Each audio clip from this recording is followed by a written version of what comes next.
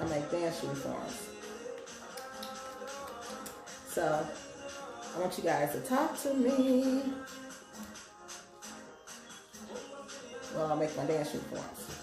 So what we're going to talk about today, we're going to talk about flights to Nigeria.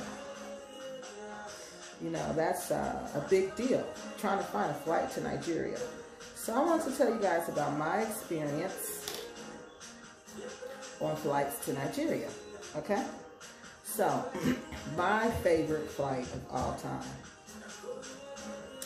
the one that I just continue to fly on, is my flight to, direct flight from Atlanta to Lagos. And that's from Delta Airlines. Okay, let me quit playing with this music and making uniforms. So, direct flight from Atlanta to Lagos, Nigeria. Now, that flight, since I live in Ohio, okay, I have to fly from Dayton, Ohio to Nigeria. Sorry, yeah, it's the music. I have to fly to Atlanta, okay? So I fly from Dayton to Atlanta, and that takes, I guess that takes about an hour. You know, it's a real short flight, and then I get there's a layover in Atlanta, and that's about 4 hours. But let me tell you, the Atlanta airport is so very, very nice that you won't even mind the layover, because it's like a 3 to 4 hour layover. But what I do, I always go get something to eat. Then I always, then that gives me time to walk to the international section of the airport, because the international section is all the way over to the other side of the airport. So you gotta catch it, and I'm not kidding. You gotta get off your plane. Excuse me.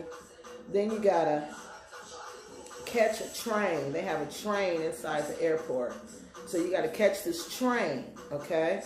Get on this train, and this train will take you to the international section, and I think it's like section excuse me, you guys, allergies or something else, but I think it's section F for some reason. I can't remember, but whatever section it is, they'll take you to that section. So you get on the train, you ride all the way over to that section, and the train ride is a really nice ride. I always enjoy the train ride.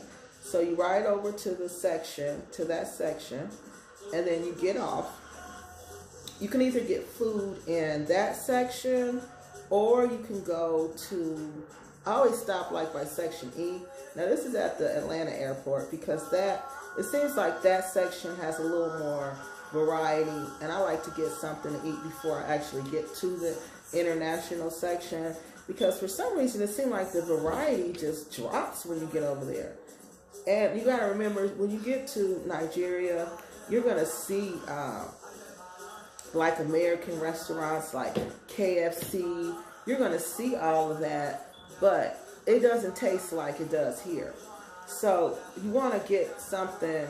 If you want to get your last taste of American food before you get on the plane, you know, that's a good place to go, because there's such a variety there.